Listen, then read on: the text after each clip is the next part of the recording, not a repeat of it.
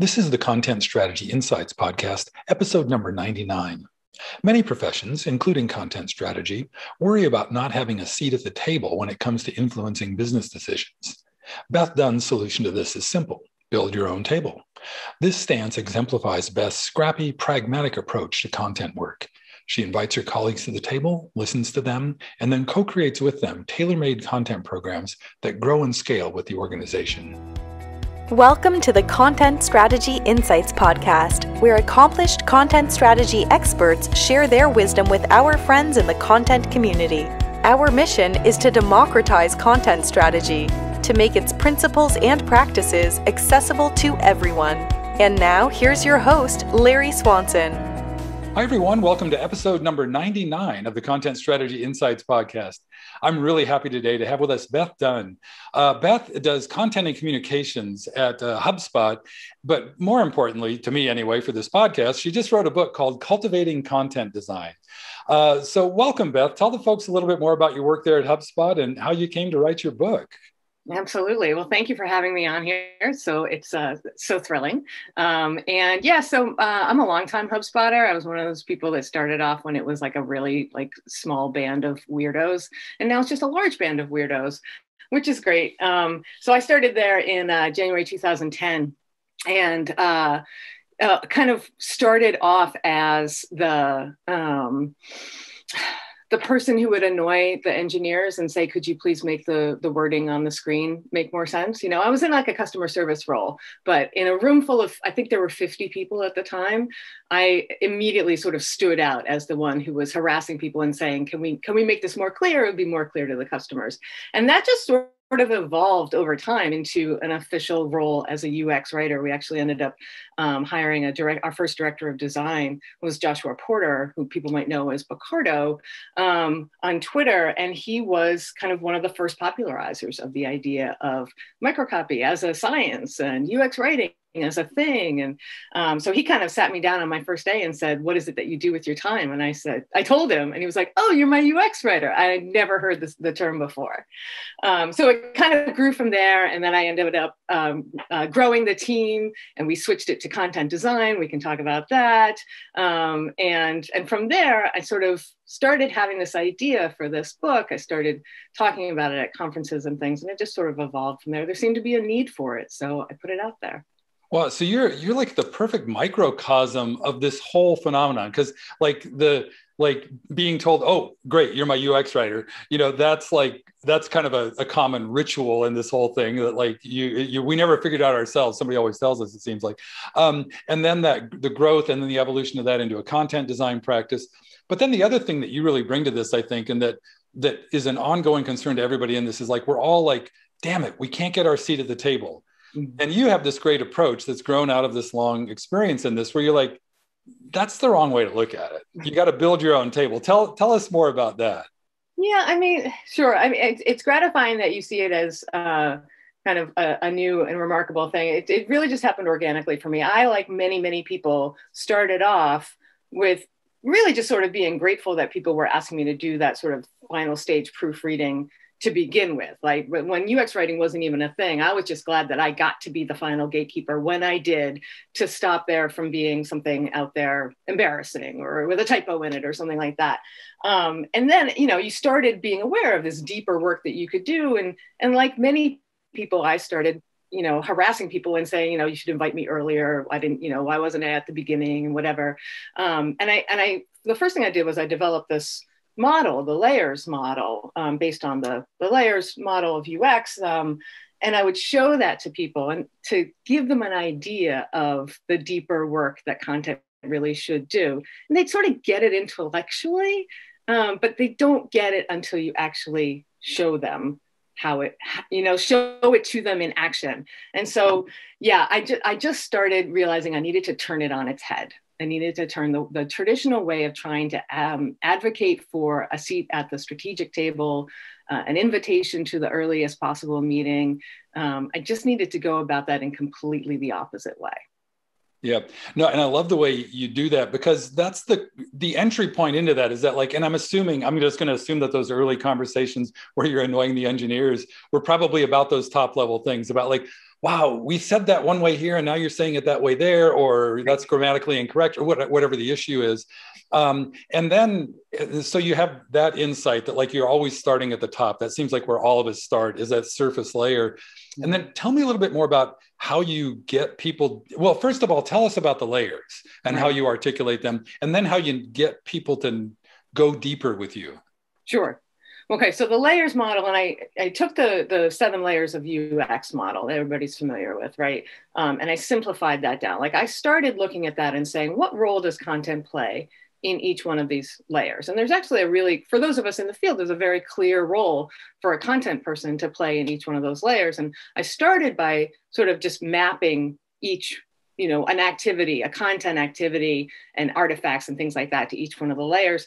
And when I would show that to stakeholders, it was a lot. It was just like complicated. They didn't really get it. And so I ended up streamlining and simplifying it into 3 different layers. That's surface at the top, structure in the middle, and scope, strategy and scope at the bottom layer, because everybody likes alliteration and consonants, right? So everything starts with an S, very simple, straightforward. And what it does is it gives people, the people who don't get it yet, the clarity of like, oh, surface is just the surface. And they thought that was all I was there for. So when you're telling people, why don't you invite me to a kickoff meeting? Why don't you invite me to whatever, why don't you let me help out with research, discovery and, articulating the problem.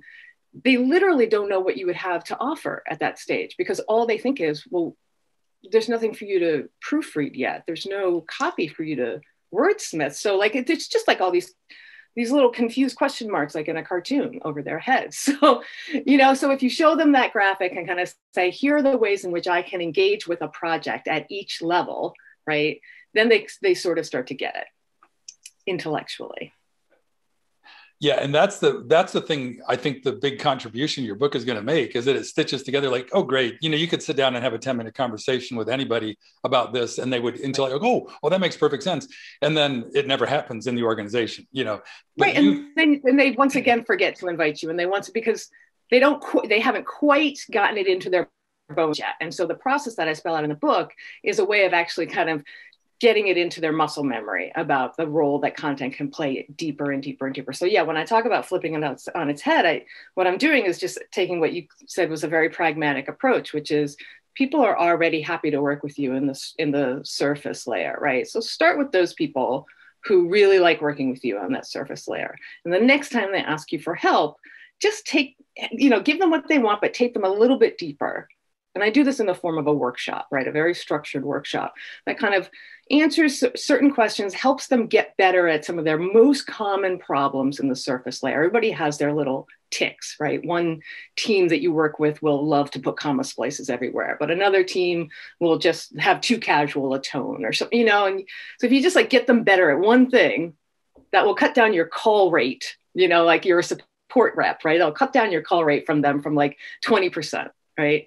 And then you just like give them like, oh, and if you also did something a little bit deeper and you start to dip into the structure stuff, say like expose them to some of the usability stuff you could help them with, or expose them to some of the learnability or accessibility stuff that you could help them with, you really start to see their eyes light up and they're there with you, and if you tie it to the metrics that matter to them, and you can show them that they're getting an improvement in a metric that they live and die by, like revenue, right? Like something really business meaningful, then they see the impact that content can have on the work that they do. Right. And that's like the human-centered, user-focused manifestation of enterprise work. It's like these people who you work with are your customers. And exactly. Yeah, I love that. That's exactly right. It's user-centered organizational change, basically. You're designing it around what their needs are and what their view of the world is. Right. And you have a lot of, and you're like a hyper communicator, I think. Mm-hmm. That like one of the ways you do that you talk about in the book is like just a lot of communication. And I don't want to spoil the story, but a lot of the communication is really curating. It's like you're just engaging people and then listening and then spitting back what they say as you correct me if I'm oversimplifying that, but tell me a little bit more about how that process of engagement and communication fits in all this. Yeah, I mean, I think that you really hit on something that perhaps I wouldn't have articulated exactly that way, but I think it's really true that, I know that when I talk to other content people who are trying to scale what they do, and I kind of articulate this like, oh, workshops and maybe a newsletter and, that sort of thing, it sounds like I'm really adding a lot of work to them. But actually, in practice, the way that I do these things is exactly what you're saying. You just kind of let people tell you what they already do and what their problems are, what their needs are, and like what content are you using today to address those needs, right? And you just sort of tweak it a little bit and say, well, what if you did this? So you're not really creating something net new all of the time. You're just taking something that exists and kind of giving it a quarter turn, and then giving it back to them just to demonstrate. It's the difference between doing work and sort of demoing work, if you will. Yep. And that's something that comes throughout the book, is that sort of pragmatic, incremental approach. Is that something you consciously cultivated or just kind of emerged as like, oh, this is the way to do this? I think I'm just a very pragmatic person at heart. It's funny because that's a word that has sort of followed me throughout my career. I think that's just in my bones. I was just actually talking to somebody the other day about where that might come from. And I think it's because I was raised, it was the phrase that I use, resource constrained. And so I was poor when I was a kid, right? And so it's just another version of thrift. You just take what you have and see what you can build with that. And if what you have is a couple of people in your organization who get it and sort of get how to work with you, and a lot of people who are resistant, well, work with your assets and try to make the most of those assets that you can. Let those other people, just ignore them for now and just try to build the people that are your assets, that are your potential champions, start working, investing heavily in them. It's just thrift, really. Yeah, and that's such a great balance to like, because so many of us, I mean, I certainly have done this a lot, you just get to like, God, if people could just see all the benefits, all the stuff that we offer, and you come up with these grand plans or, big things. And I guess, you just described your background and the native facility you have with that. Have you coached other people through that to become more pragmatic, or can you help folks along with that? Yeah, I mean, one of the analogies that seems to resonate with people is I think that a lot, especially people who work in content, whether we consider ourselves writers at heart or editors at heart or whatever, a lot of us followed a similar journey where we didn't really invest in that. I know this is true for me. I didn't really invest fully in that strength of myself for a really long time. I kind of thought it was a tool in my tool belt, but not like central to who I was and what I could do in a role. And I spent a lot of time instead working on kind of filling in my deficiencies. Like, oh, I'm terrible at math, I should get better at math. It took me a really embarrassingly long period of time to realize that I was only ever going to be like at best mediocre at math, and that what I should do is play to my strengths. And like, if I'm pretty darn good with words, imagine if I invested in that, I could be really quite something remarkable. And it's the same thing with organizational change. It's like if you invest in the things that are already kind of strong, and that people seem to get that, because we've all had that personal experience of something that is a strength of ours that we really probably should have started dropping a dime into that piggy bank a lot earlier. Yep. No, and I love that the way you just described that, because this really is organizational change. Yes. And it's and you do it. And also, just back to your background, one thing that occurred to me in as I was reading the book, and then as you talk about like your background, because I kind of come from like scrappy lower middle class roots myself, and I was thinking about Tom Sawyer, the Mark Twain story of Mark I assume everybody knows this, but Tom Sawyer just kind of recruiting all the kids to paint the fence with him. Is that the right metaphor for?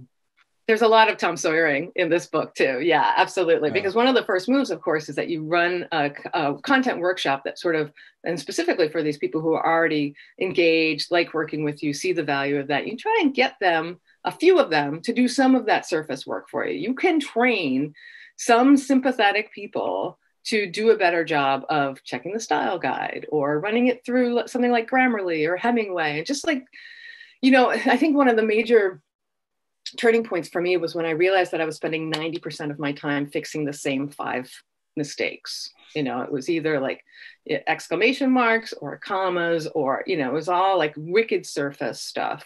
And it was literally the same 5 things. And so I put together a workshop that informed people about how to handle these 5 common things. And that one workshop, when I started getting like a critical mass of I just do it on small teams, maybe 8 to 15 people at a time.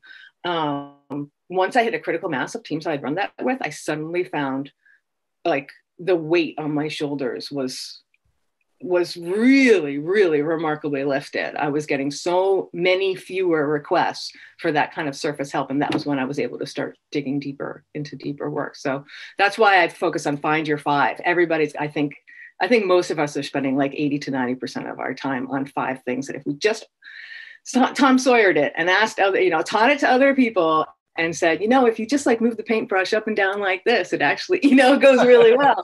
Yeah. And then we can do deeper work. We can do stuff that is a better use of our brain power and our time and our skills. Hey, why don't you talk a little bit about more the Find Your 5? Because I've had the benefit of reading the book, so I know what you're talking about. But if you could just talk a little bit about that, because I think that's a brilliant methodology to bring focus to this work.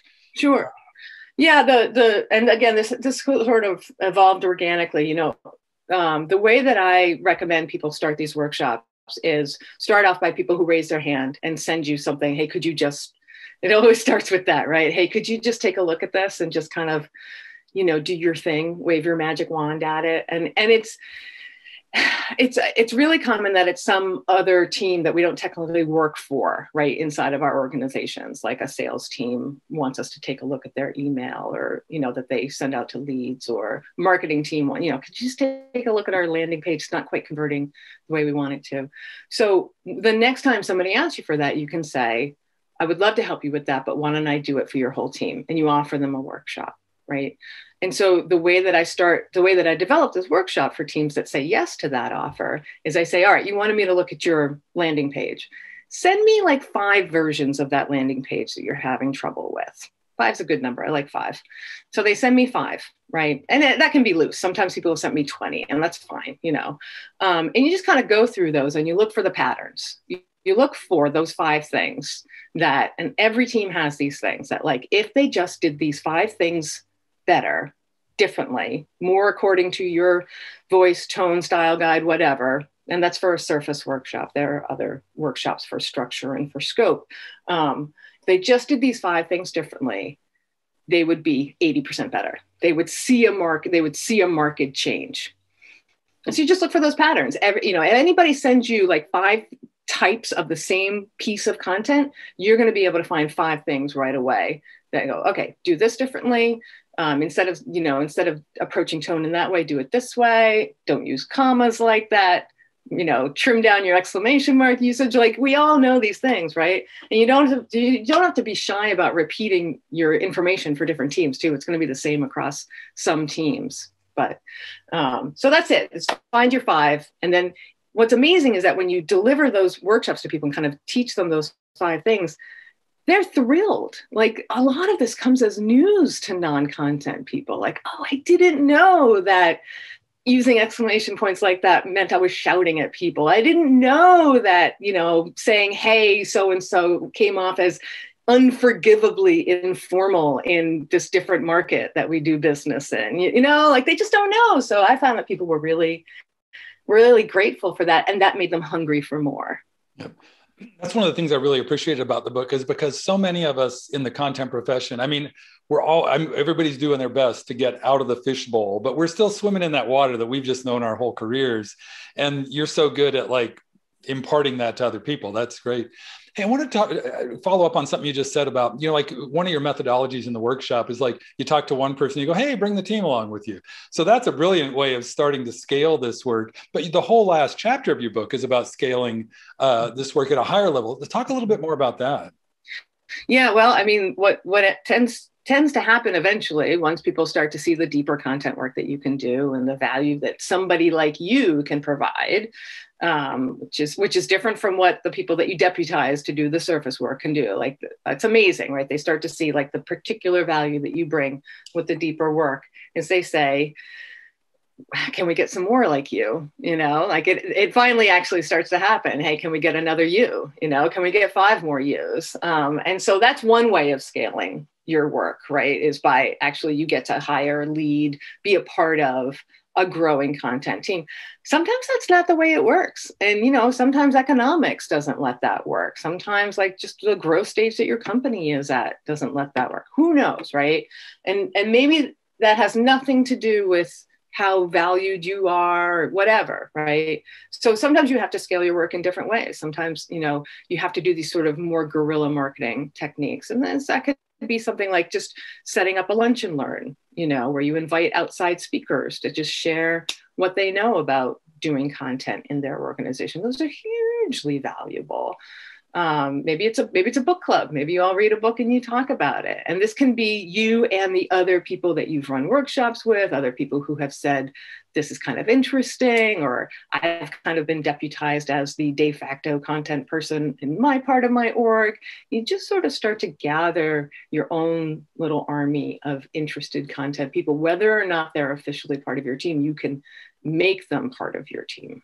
Mm-hmm. Yeah, and you just mentioned a couple of the examples, like the book club and things like that. And it's not like there's not a laundry list, but there's a lot of good ideas in that chapter about different ways you could do that. And I think, and one of the things I think you do really well too is kind of highlight the bespoke nature of this, that this is going to unfold differently for everybody. There's all these things you mentioned, like, you know, budget and timing, you know, whatever it is. And I just, again, that's one of the things I feel like the book, it's not, you know, it's a how-to book, but a pretty high-level how-to book. You know, it's sort of like, here's the approach you need to get this instilled. Mm-hmm. Have you seen, because I saw you talk about this at what was that, 2 or 3 years ago? It was one of the in-person confabs. Yeah. And I'm trying to remember, like, so you've these ideas have been out there for a little while. Do you have disciples and folks who have reported back success stories about? Yeah, there's a handful of people that have kept in touch with me. Hopefully there are even more people who have been too shy to sort of like keep me in the loop. But I know a lot of people came up to me after that talk at Confab in particular, and said that they were going to try. They were going to like start the process. They were going to do these workshops. Maybe they were going to start a newsletter. Like a couple of them had even more creative ideas for how what they were going to use as their karaoke machine, as you'll see in the book. And I like to coach individuals too. I'm certified as a coach and as a leadership coach. And I specifically like working with people who are trying to scale their content practice and trying to kind of either move into the world of UX writing or grow into leadership in content and in UX and in tech in general. And so with those individuals that I've worked with, we often talk about this particular sort of methodology. And I've seen it work at a lot of different organizations. And as you say, it's quite bespoke in a way that is, you know, it's organic. I think bespoke gives the idea of like, it has to be like very sort of custom tailored. It's more of a mindset of like, yeah, go with the flow, go with what's going to be right for your organization. I think so many of us get really unnecessarily hung up by comparing with what other organizations are doing. I know that when I was growing the team, I would sometimes, you know, go, oh gosh, look at that other company. They have 30 content, you know, like what a dream that must be. You know, we just compare ourselves. And it's like, well, nobody was going to write me a check to hire 30 people in one swoop. You got to like have some steps in between here and there. And you just got to work with it you got, you know? No, and yeah, there's so much in there. Like I have a friend, a very snarky friend, who's convinced that places like, you know, the big, you know, Facebook and Amazon and those guys, they can just throw people at problems and, you know, and they're probably not doing it any better than you. They just have a lot more people. And I don't know. Anyhow, that's an interesting dynamic. But I love that it always comes back to that pragmatic approach. Is work with what you got, and there's plenty of different ideas about how you can do that. One thing I want to come back to. You just mentioned your leadership and coaching work, and so much of our work is really, we think it's about words, but it's really about people. It's about behavior change, about organizational change, as you mentioned earlier. And now there's all this growing list of people. Like, I didn't know that you did coaching work. I know like Tracy Plale and Sarah Wachter-Betcher and many others in the profession have gone that route. How did you end up doing that, and how does that manifest in your work now? It's so funny because I know I was just talking to Sarah Winters about this the other day too, where I believe she's going down that path as well. And we were both agreeing that the people that we work with, they come to us and say that what they need is some sort of like a content, strategy help, right? And then what you find out is that there's this deeper layer that that before they can even start with that, I'm not trying to put words in her mouth, this is me, right? That, before you can even get started with that, it's this mindset change. It's this organizational change piece. It's like how to like get other people on board with the change that you want to see, how to change the way you see yourself. And that's why I talk so much about that stuff in the book, is because it really, and that's why I started pursuing the coaching thing, is because I found that this is what's really keeping us back is ourselves and how we see ourselves. I'm not trying to blame the victim here, but like there's so much more that's possible if we just sort of get a little bit of a shift of mindset and start to, I don't know, take a more pragmatic approach. I think it's really common to think about like all the things that we don't have, and to feel victimized because of that. And that in itself is a trap. Yep. No, and it's so easy to do that when there's 100 engineers and 10 UX designers and you're the lone content person. It's completely understandable. But I love that so much of your book focuses on that mindset shift that needs to happen, to just say, yep, that's how things are. Great. What are you going to do? That's right. Yeah. Yep. That's right. Well, cool. Hey, Beth, we're coming close to time.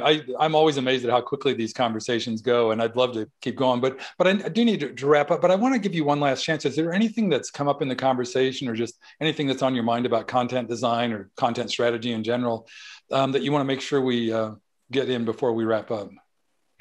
Yeah, one of the things that I've been thinking about, and I'll maybe put this out there as like topic for a future talk, is like, I feel like we do in content a lot of work sort of glomming on to other people's practices and other people's processes, and that the shift I think that we're going to see, and that we're going to have to see in order to mature as a field, is that we see content itself as a problem-solving tool. Just like for the last 10 years, there's been the conversation has been about how like design thinking is itself a problem-solving tool. It's a mindset, it's an approach that you can apply to anything, right? Well, the more I think about it, the more I think the content approach, the content mindset, and I don't know whether that framework is storytelling or what, but I think it's something like that we're only ever going to be sort of wordsmiths and kind of like design, but this way, like design, but that way, unless we figure out what that is. And I really think it's there, like content itself is a strategic problem-solving machinery. I 100% agree. And you're reminding of a conversation I had with a UX friend, a year or two ago, about I was kind of expressing some jealousy about all they've got a seat at the table. They're making a lot of, they've made some more professional headway, I think, than we have. And she said, you guys have to content strategy your content strategy the same way that we UX'd our UX. And I think that's kind of what you're doing here, I think, right? Yeah. So. Yeah. Totally. So well, TBD, but I think that's my rallying cry is like, let's start thinking about that. Start as a group, as an entity, as a global community. Let's start thinking about that. Absolutely. I'm on board. Let me know how I can help. Awesome. Yeah. Well, cool. Hey, and one very last thing, Beth, what's the best place if people want to follow you on social media or get in touch? What's the best way to connect? Probably Twitter's the best. It's definitely the most memorable handle. I'm just Beth Dunn at Twitter, at Beth Dunn, right? You can also connect with me on LinkedIn. I pretty much always accept connections from people who are in the field. And if you're interested, I don't do a whole lot of content stuff on Instagram, but I'm the real Beth Dunn on Instagram. Sweet. Okay. And I'll put those in the show notes as well. Great. Well, thanks so much, Beth. Really enjoyed the conversation and really appreciate the work you're doing. Same. Thank you so much. Thank you for listening. If you can think of a friend who might enjoy this episode, please share it with them. And please join us again for our next content strategy interview.